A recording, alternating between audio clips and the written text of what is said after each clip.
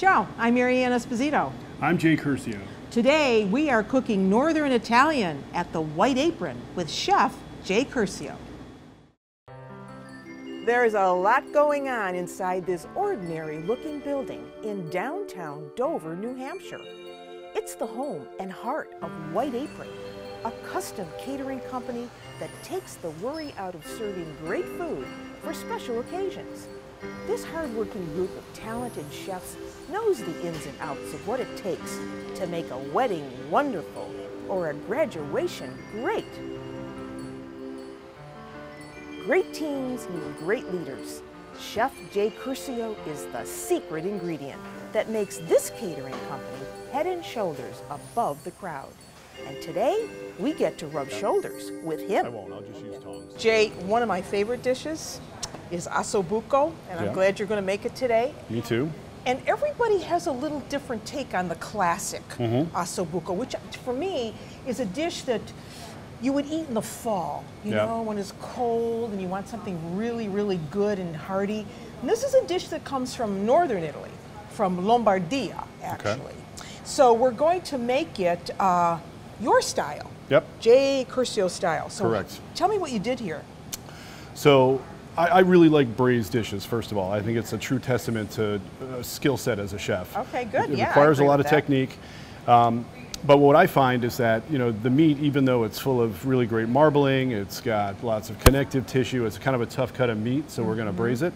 I find that sometimes it's not as flavorful as I want it to be, so I put a marinade on it. Okay, so the reason it's called Osso Buco means bone with a hole in it. So we have that bone right we got the marrow bone right there. Right, and this is the shank. Correct. So that's the leg of the, in this case it's veal, it's leg of a cow. Yes. Yep. Okay. So you've got your marinade on there. Now, what did you use? So our marinade, we kind of developed this over time. We use lots of fresh herbs. We use oregano. We use rosemary. We use a little fresh parsley, some thyme. Okay. And then we also add to that some white anchovy. We add some lemon. We add a little bit of mustard. A little bit of sherry vinegar and some olive oil. And that's why you are such a great chef, because you take chances. Yeah. Okay. Yeah. So once you have this ready, then you need to add some vegetables, right? Correct. So carrots and onion, what else? We're going to put in some fresh herbs. I've got some thyme. I've got some oregano. I've got a little bit of rosemary to kind of mimic the marinade. Yeah. And then we're going to go and add some spices. I've got some black pepper, some juniper, some bay leaves. Okay, so this is going to be really flavorful. Yep, we're going to add a little bit of garlic as well when we add in our carrots and our onion. And once we get all that going, then we're going to add in some tomato paste and a little bit of bay leaf. All right, I'm hungry, so let's get going. All right, let's do it. All right. You know, really, a good chef seasons well. For sure. For sure, right? Yeah, absolutely. That's so important, is to really season. And you know what happens is when you braise meat, you lose a lot of the salt that you put onto to the item. So you have to really, I'm not saying over season, but you need to aggressively season. Yes. This. Yeah. Food needs to, the flavor of food needs to be enhanced with salt. You can do the same thing with lemon juice or something acidic, but you can't just magically wish for it to taste good. You have to actually help it along a little bit. And this has got a lot of collagen in it. Lots of collagen. This is going to just be such a wonderful mouthfeel. The texture of this is just, it falls apart. It's just, it's delicious. And if we do it right, it's exactly what will happen. It'll literally, you could eat this without a knife. Without a knife, exactly. All right, so I'm going to go ahead and start getting this in the pan. I'm going to use a little bit of olive oil. Okay, good.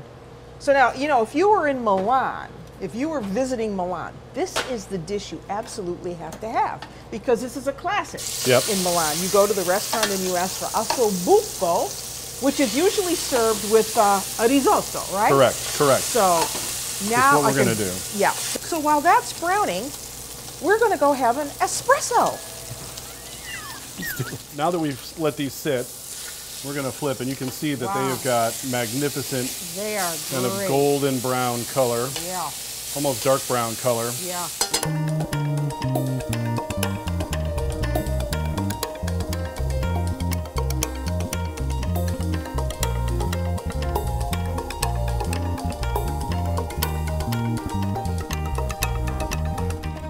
I'm going to remove these from the pan. Yeah. Because that's the next step in our process. Okay. We've got nice color on both the top and the bottom. They look really good. Really beautiful. And one of those is a serving. Correct. Correct. So we're going to put these to the side. Yeah, now we're going to add the aromatics, And then we've got that nice fond in the pan. The yeah. fond is something that's really important. That's all that flavor that's still in the pan. That's so we're going to take our onions and our celery, or sorry, our onions and our tomato and our garlic. Yep. We're going to drop that in. And you then left the garlic whole, too. Yeah, yeah. Yep. It really obliterates if you don't. Yeah. Okay. Then I'm going to take I've got some oregano, I've got some rosemary, I've got some thyme. We're just going to kind of give that a little twist. Okay. Kind of break that up, and we're going to drop that in, and it's going to crack, sizzle, and pop. All right, and then we're going to add in a little bit of fresh juniper. Juniper berries. Yep, those are delicious. We're going to add in some black peppercorns. Yeah. It's smelling very good right now. And then we're going to also add in a few bay leaves. Okay, and you always leave those whole. Correct. Never want to chop those up because they're very dry, and you could get that stuck in your throat. We're going to strain this anyway, but there's just no reason to do that. They're pretty intensely flavored anyway, so we're going to let that go just for a little bit. Okay, so what about 3 or 4 minutes? Yeah, you can start to see that some of those onions are starting to color a little bit. We want to develop a little bit of flavor. There. Yeah. Then we're going to add some tomato paste. Okay, now why do you add the paste? So the paste adds acidity, and it's going to add color to our dish as well. So we're going to let that tomato paste kind of get a little bit of color. We're going to let it grab some of that vegetable, making a nice little paste here of herbs and aromatics, garlic, spices. And then, once we have all that mixed together, we're going to take our red wine. Yes. And we're going to drop that right in. And that's going to work its magic. So, again, more color, more flavor, more acid. We're going to let this reduce by about 2/3. Okay. So this looks good. This is reduced down by about, oh gosh, I don't know, at least half, 2/3. Yeah, you can tell because there's the line where it was originally. And you can see in the pan too, when we clear it off, all that fond is now in that sauce. It's so rich looking. Yeah. It really is. So the idea is to just keep putting more and more layers of flavor into this dish. So now we can put the meat back, right? Correct. Okay. So I'm going to grab the meat. Okay. And how long do you think this is going to take to cook? These about an hour and a half? Would you say? A little bit longer than that. I'd say probably 2.5 realistically. 2.5. Okay. So if we cook them at the proper temp, they should probably. Are you cooking them at 325? Yeah, 350-ish is usually kind of where I go. Covered, but again, low and slow is kind of the way to go with these. Yeah. So. Beautiful. All right, so we kind of place our Osso Buco in there. Any of the drippings that come off, we're going to pour that in. Good. Okay. And then, now that these are kind of nicely nestled into that kind of bed of goodness, we're going to add our stock, and our stock that we have is hot. Yes. Okay? We're going into an oven. We're trying to cook these. So this is beef stock. Correct. Okay. This is brown veal stock. Okay. So there is absolutely no point in putting cold stock into a hot pan. All right. No point. Right. All right, so we want this to be filled up so they're about halfway up. I've got a little bit more stock here that I'm going to add to it, just to kind of get us up to the level we want to be at. And while we don't necessarily want to boil these, because we really don't, we want to bring it to a boil before we put them into the oven. Yeah. All right, so we're there. We're there. So. All right, and I'm going to put these in the oven. And being that we're a commercial kitchen, we don't always have a tight-fitting lid. So we're going to improvise with a little sheet pan, but it'll still do the trick. Yeah. So these go into the oven. Okay, 2.5 hours later, we're going to be eating that with risotto. That's next, right? Yes, that is the next thing we're going to do. Let's do it. All right. Risotto is a method of cooking rice. And what we want to do is we want to use, in this case, we're going to use arborio rice. There are other types of rice you can use for risotto, but we want to use a rice that's short and fat and that's full of starch. Exactly, because that's what's going to give you the creaminess of the risotto. So you can't do this with just instant rice. Right. You need something that's short and fat. Looks a lot like sushi rice. It's a very different rice, but it's good for this application. So for the rice, what we need is we need to chop some onion. We need our rice. We need a little bit of white wine and some stock. It's really a simple dish. Super easy to make. It's a simple dish if you're using quality ingredients. So one of those ingredients obviously is the Parmigiano Reggiano. Correct. That we're going to add to this. So when you buy it, and I know you know this, you always buy it in a wedge like this. And you look on the rind to see those words, Parmigiano Reggiano. So I'm going to grate some of this for you. Okay. And you're going, what do you need, about a cup I would say? Yeah, that's probably enough. Okay, I'm going to go ahead and just cut some onion while we're doing that. Okay. We're going to split our onion. So I know that this is one of those dishes that you always have on hand for your clientele, but I want to know how you got into this white apron business. Well, I was working in restaurants, and I had subsequently had moved out of the Massachusetts area up to New Hampshire, and was working as a culinary instructor at that point and needed to supplement my income. So I started doing catering. That's what all chefs do when they're not making ends meet. They decide they're going to open a catering business. I was no different, and started doing some pharmaceutical lunches of all things. Wow. And one thing led to another, and here we are. And here you are. So, yeah, and now 14 years later. 14 years later, and it's safe to say that you're always in the kitchen, right? Pretty much always in the kitchen, yeah. I've got, I'm really lucky at this point. I've got great staff. I've got a really, really great crew. And they help me with a lot of work. But between being in the kitchen and being on site, it's, in season, it's a full-time it's job. a full-time job for sure. It's 2 full-time jobs, I like to say. But your roots are Sicilian. They are Sicilian, yes, yes. My dad's parents both came to the States when they were babies. Yeah. Around the time of World War I. Yeah. And so I proudly wear that badge. Well, I'm half Sicilian too, so. Okay. The good half, right? Yes. Yeah. So now we have our onions. You've got cheese. Is this enough cheese? That's enough cheese for us to get by, and we've got our rice. Okay. And we're going to move over to the stove, and we're going to go ahead and make our risotto. All right, so to make our risotto, we're going to add in a couple tablespoons of butter. And we're going to add in a little bit of oil, a little bit of olive oil. Okay. And I was always taught to use butter and olive oil to kind of pay homage to the northern and southern parts of Italy. So I always do that. Okay. Onions for me, like white onions. yeah, onions for me are like, I usually use like a Spanish onion. That's what I buy for what we do. We use hundreds and hundreds of pounds of those. Yeah. So we're going to sweat out our onion. Yeah. So sweating it means that we're going to cook it, but we're not going to add any color. Right, we don't want to brown it. Right, we just want to kind of release all that flavor, the moisture. You can see they're really starting to melt really quickly. Our pan's got high heat. Yeah. And if you want to cook at high heat, you just got to pay attention. If you don't want to pay attention, turn the burner down. Then we're going to add in our rice. Okay, all right? So that's about a cup of arborio. Correct, correct. Okay. And so again, all I'm looking to do here is kind of combine the fat with the rice. Yeah. Kind of activate the starch a little bit so that the rice will be nice and creamy. And you want to keep that rice blonde too. Yep, So I you want to keep it moving around. I don't want to get any color. There's a little bit of color starting to come out here, so I want to take my white wine and I just want to deglaze. So I'm going to add about a cup of white wine. All right. Give or take. And you know, it's really important to make risotto in a heavy-duty, deep-sided pan. For sure, for sure. Keeps that heat in. The reason you use a pan that's got a little bit of height is because as it lets off steam, the steam cools, it'll hit the side of the pan and roll back into the dish.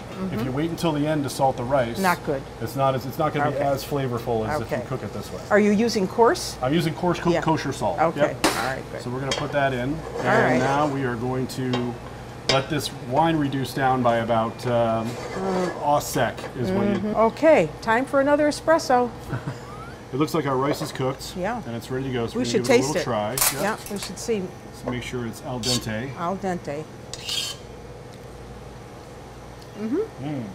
Delicious. Almost doesn't need the butter and the cheese. Yeah, but we should add it. We're going to put it in. Yeah. All right.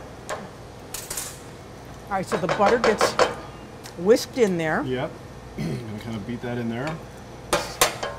And you see how loose the rice is. That's what I was saying about all'onda, on the wave. All right, so once the butter's just about there, I always turn off the heat at this point. And we're going to add our Parmigiano Reggiano. Parmigiano Reggiano, about a cup. Good. You painstakingly shredded for us. And then the last thing, even though this has got delicious flavor, it's a little bit on the bland side color-wise, so we're going to add a little bit of fresh chives. Okay, that's good. Kind of give us a little spot of color.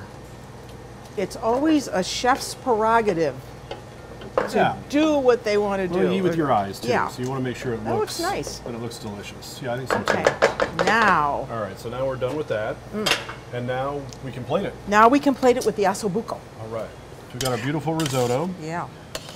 I'm going to take, it's nice and creamy and smooth. Beautiful, look at how beautiful that is. Very creamy, see it's not lumpy. Exactly, exactly. It's just falling into place. Soft, fluffy pillow. We're going to do this kind of family style. So we added our rice. Beautiful, thank you. And then I like to add a little bit of color to this plate, so I've pre-roasted off some beautiful jumbo asparagus and some organic carrots. Oh, wonderful. So we're just going to take a little lump of this. Kind of plate that right there. It's gorgeous. And then we're going to take our Osso Buco, this beautiful Osso Buco. Yes. We're going to extract it from the pan. And we're just going to lay it kind of side by side on the dish. Jay, this is a work of art. It is a beautiful gorgeous. Plate. Beautiful plate. All right. And we're going to take our sauce, which is beautiful. It's nappe. We don't want to leave that behind. Coats the back of the spoon. And there's a couple different schools of thought on this. You can strain it out or not strain it. We chose not to strain it. We don't want to strain it. No, we want all that. Vegetables. We're going to kind of take and just put a little, coating of sauce over the top. Oh my goodness. Yeah. All right. This is tough love, boy. Yeah, somebody's got to do it though, right? We started with tough meat, but boy, that looks so tender. Yeah, it looks really, really, really good. I would be happy if that came to my table. Me too. Yeah. And guess what? We're not done, because now we're gonna make dessert. All right. Jay, have you ever had a dessert, a tart, made with Parmigiano Reggiano cheese? If I did, I can't remember it. Okay, so today we're going to make one. Okay. I think it's perfect to go with the Osso Buco because that's such an elegant dish. I think this is an elegant dessert. So what you want to do is have a 9-inch or a 10-inch tart pan with a removable bottom like this. See? And you just want to brush this with some butter, getting in all those little crevices around the edges too. A lot of people don't do this, but I think it makes it easier to get the tart out. Oh, for sure. You know? For sure. So just a little melted butter around the pan. Because we're going to make the shell first, and we have to blind bake it before we do the filling. So there's our shell. Now, for the crust, this is really easy. Anybody can do this. We're using cookies. These are amaretti cookies. Amaretti means little bitter things. They're pretty delicious. Yeah. I gotta say. So what I need is for you to smash those up. Okay. Smash them up. We need about 1.5 cups to 2 cups, depending on the size of the tart shell that you're using. So I would say, to be on the safe side, about 1.5 cups. Sure. So we want to smash them up, and you can buy them like that in a bag, or you can get them like this. Look at this. Isn't this cute? Here they are. They're all wrapped up individually like this in these pretty papers. See? They come like this. So you can get them like that, or you can get them like this. See? Oh, nice. That's beautiful. Isn't that nice? Yeah. So either way. Does this look like how you want it? That's great. Okay. So with that, we're going to use some hazelnuts. So if you don't know what hazelnuts are, there they are. If you didn't want to use hazelnuts, you could use walnuts. You could use almonds, but I like the texture of the hazelnuts. So here we have the hazelnuts. We've already ground them up. We're leaving a little texture on them. So I want you to put that in here with the nuts. So there's our amaretti cookies. And then with this, I'm going to add just 1/4 cup of sugar, because you've got sugar already in the cookies. And mix that around. And then we want some butter. So I would say about 6 tablespoons of butter goes in. So you want to make that into a crust. So you just mix it up so everything is all really well combined. It's so easy. You can make the crust the day ahead if you want to, because you want something that is going to be not soggy. So that's why we're going to blind bake it first. So then it goes right into our tart shell, and you can pat that down for me if you want, just going around the sides.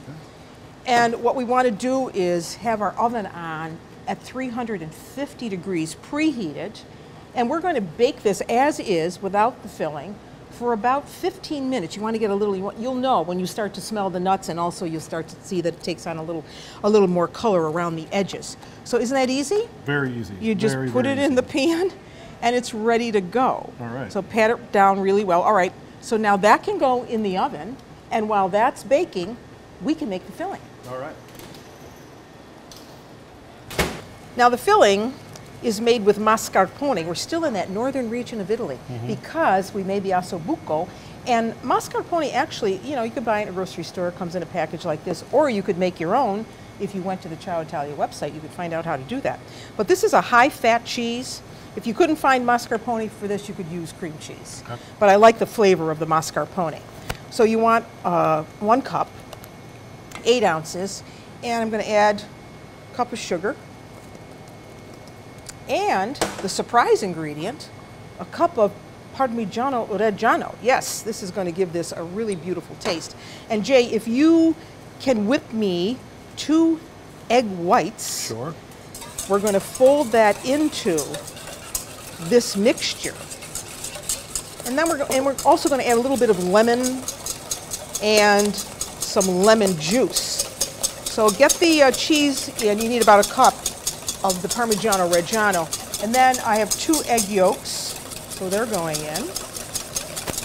And we're whipping the white, so that's going to just kind of lighten this mixture some. So egg yolks go in. Look at the color of those yolks. So beautiful. Isn't Where that do you beautiful? get the eggs? Well, I actually, you know, my painter has chickens, so I always get my eggs from him. Oh, there's nothing better than Fresh eggs, yeah. I just love the color. It's great for baking. Okay. My daughter Olivia actually raises her own chicken. Does she? Yeah. Oh. We eat fresh eggs all the time. Okay, so that is the consistency of that right now. A little bit going? more. Let me get a little bit of zest going here. Yeah, I gave you the hard job. That's okay. Yeah. Keep that elbow tucked in and you can do it forever. So I'm going to put some zest in just to give that a little zing. And probably a little bit more. I love this tart because you can make it early in the day. Yeah. And you could make the crust a couple days ahead of time, just keep it in the refrigerator.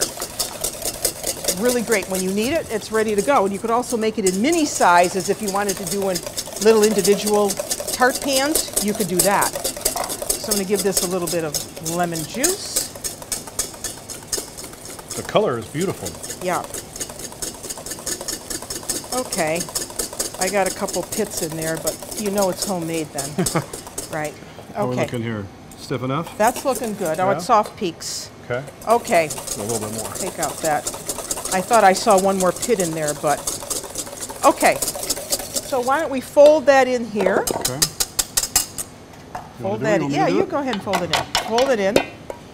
And when the tart shell is about 5 minutes cooled after you take it out of the oven, we're going to spread this mixture in the shell and bake this at 350 for about 30 minutes or so, just until the filling is set and it just kind of jiggles a little bit in the middle.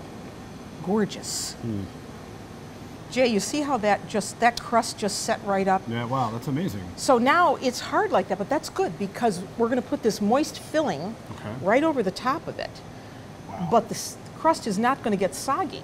We're going to put this back in the oven. That's beautiful. Yeah. Beautiful. Now you could serve this with a layer of sour cream over the top or whipped cream.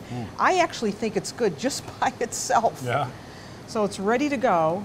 So 350 for about 30-35 minutes. When it's starting to brown on top, it's it's good to go. All right. All right, so put that in the oven.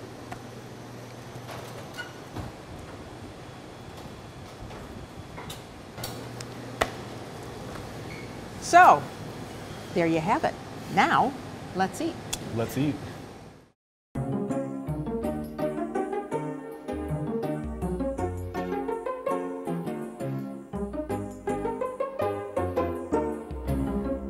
Today, we actually did some cooking from northern Italy. So, Yes. Jay, let's tell them what you made.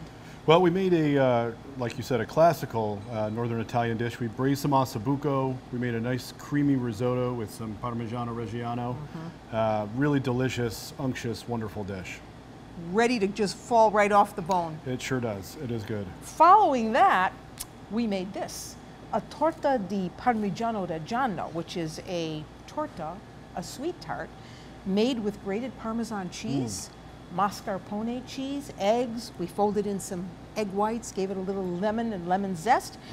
And it's the perfect dessert in a wonderful crust made with hazelnuts and amaretti cookies. That crust is ridiculously good, yes. This has been so much fun, Jay.